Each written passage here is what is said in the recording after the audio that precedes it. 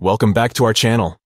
In today's video, we will guide you through the process of making an account administrator in Windows 10. By following these simple steps, you'll be able to gain full control and access to your Windows system. So, let's get started. Step 1. Press the Start button located in the bottom left corner of your screen. This will open up the Start menu.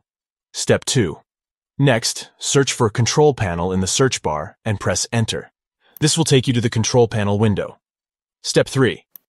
Once the Control Panel is opened, look for the User Accounts option and click on it. This will bring up a page displaying information about the Windows user account you are currently logged into. Step 4. On the User Accounts page, you'll find an option that says Change Your Account Type. Click on it to proceed. Step 5. A new window will appear with different account types. Here, select the Administrator option, which will grant full administrative privileges to your account. Step 6. After selecting the Administrator option, click on the Change Account Type button to confirm the changes. Step 7. Finally, you will be prompted to enter the administrator password. Type in the password and press Enter. And there you have it.